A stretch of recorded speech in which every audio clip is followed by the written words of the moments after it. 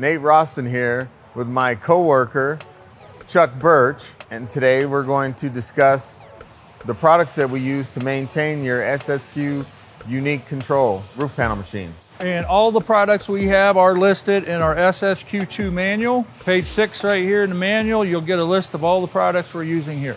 Well, most of these products are available at homedepot.com. Fastenal carries some of these products here, but you can actually get them from NewTek also. We have a lube kit as a package that we sell that we'll introduce to new users, and it'll come along with the machine, especially for the notchers. We're gonna demonstrate how to lubricate the shear during the operation with the covers in place, and then we'll remove the safety covers, make sure that the machine is disabled or disconnected. We'll use our lockout tagout so it can't be cut on, and then we'll go through and use the product. All right, guys, during normal operation, and like I said earlier, this Super Lube is gonna be the product you're gonna use most, and most importantly is to keep the shear lubricated as you're running product. So with the panel in pause mode, or with the controller in pause mode, you just wanna come up, lubricate at each position, the shear blade on this side, and then you can even have a panel there and also come through and lubricate across the top every 30 cuts. So as you can see, that before we move the covers, we safely locked out the machine. So any machine that you have, we want to make sure that you disable it from unsafe operation. All right, so first of all, we're gonna lubricate the Acme shafts. So what I normally do is we'll go just a little bit on the top of the shaft, and then on the inside, and then we'll go down.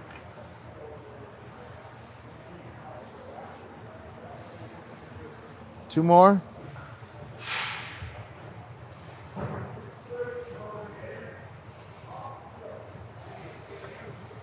Then we'll rotate about a half a turn. And then go back down, do the other side. Continuing our Super Lube product, we're gonna go ahead and do the rib roller set. And what we wanna do is we wanna put a light coating over the bar and let it drip down. That way we don't accumulate any rust on it, and this thing moves freely throughout the duration of the ownership of the machine. So that's what we want to do. And then periodically when you move it, just hit it again. Now we're going to move on over to the entry guide. This one we have here is without notching. So what we want to do is we want to spray this, spray the side over there, over here to keep it from rusting, and then as you move it back and forth, it's going to stay lubricated and last a good while. Okay, now with the Super Lube, we're going to go on over to the entry guide on a notching SSQ, and we're going to head and lube that up. And what we want to do is lube where the bearings roll at, so we don't get any rust and rough spots in it to where we're going to have issues in the future. And we want to make sure we hit both guides.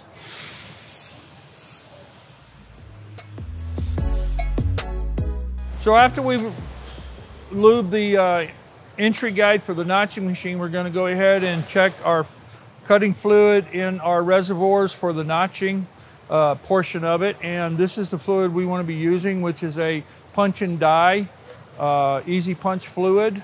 Just go ahead and open these up and get you a funnel, or you can use a squirt can or whatever method you'd like to use to go ahead and fill this one up, the right side and also the left side. And you can use that as your weekly maintenance. Okay, now guys, we have the EP grease that we use on the entry or the expandable arbor. And we do this as needed. Snap the clip on, give it a little squeeze. You'll see it start to come through. And then we'll just loosen that up a little bit.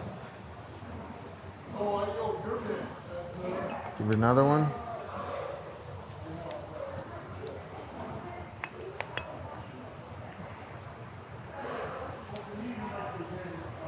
Now,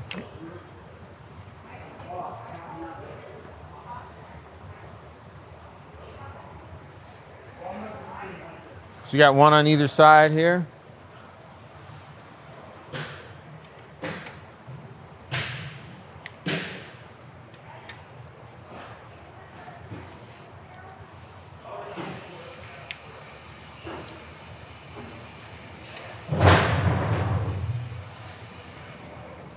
It off. Do the same thing on the other side. All right, and we got one more here, or actually two more, one on each flange bearing at the end of the drive shaft.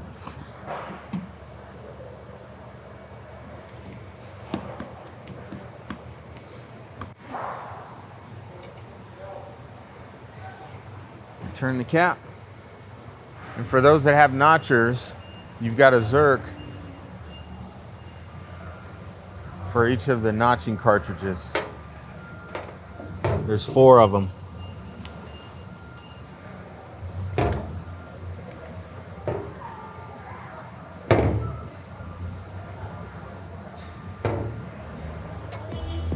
There you go. Now we're going to show you where we use the Super Lube Gel. Put a little bit of that on the miter gears for each of the Acme shafts, at the end of the Acme shaft, and there's 5 of them on every machine. And we also put a little bit inside the nest so that you're not running your arbor in that slot without lubrication. It'll prolong the life of the shaft on the arbor. Now we're going to go ahead and lube the gear, the main drive gear, with the gear lube.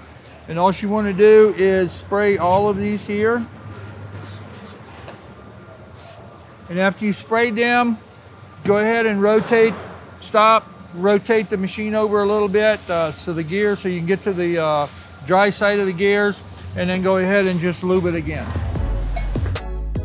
Now we're going to go ahead and switch over to the chain. We're going to use the Moly chain lube, and what you want to do is spray the chains. Again, you want to do a nice light spray on them, get them all sprayed, and then any dripping residue you want to wipe off, because you don't want it to drip off, get onto the rollers and cause a slippage when you're running the material through. And the next adjustments, you have a 2 9/16 wrenches. You want to loosen this one and hold it with the nylon nut on the back side.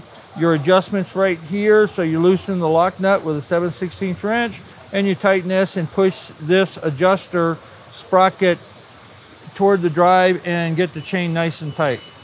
And once you do that, then you can move over to these. These are a little bit different. Same 9/16 wrench, you loosen it. There's no pusher. You go ahead and push it forward, tighten the chain up, and go ahead and tighten this one. And I always like to do this one and this one on the same chain and try to keep them even.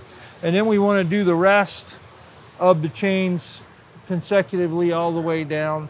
And as we move through there, we want to go ahead and lube the chains. One other one I want to talk about is this chain right here. It has a nylon, like an angle, but it has a nylon block underneath of it. You loosen these 2 1/2-inch bolts. You want to lift this real hard, keep the chain tight, and then go ahead and tighten those up. And that should complete, after you go all the way down through, complete the chain adjustment and chain lube. Okay guys, one of the products that we use to clean the drive rollers is called Simple Green, but you can use any mild cleanser, general purpose cleaner, 409, Fantastic, Fabuloso, what have you, to clean the rollers. And we demonstrate just by spraying a little bit of that lube on there and then just give it a good wipe. And if they're really dirty, you can use a Scotch-Brite pad, but it looks like this is working really good. And then you just rotate that around, do that top and bottom, all the way down till you're done. All right, so another product we use is the acetone, and we'll use that to clean the stainless steel forming rollers.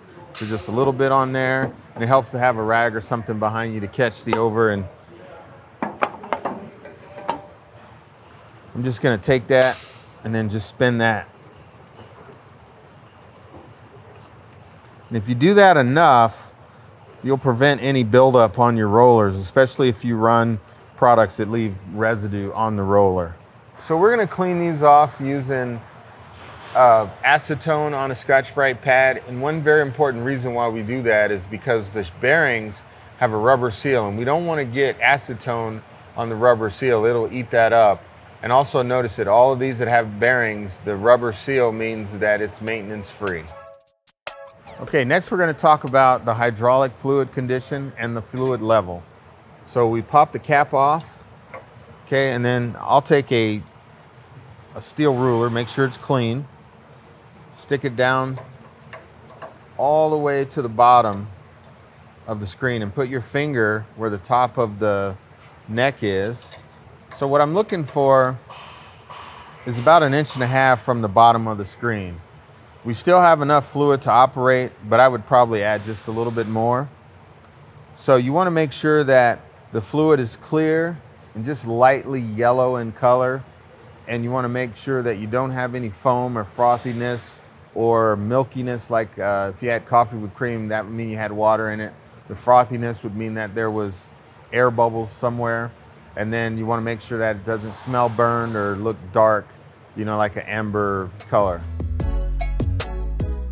Now that we've gone through and finished the maintenance process, we want to go ahead and check everything over before we start putting the covers on for your lube, any rags that you may have left in the machine, nuts and bolts that you may have tightened, removed, or put back on. Go through it, make sure you've gotten all that removed from the machine before you put your covers back on. And your tools.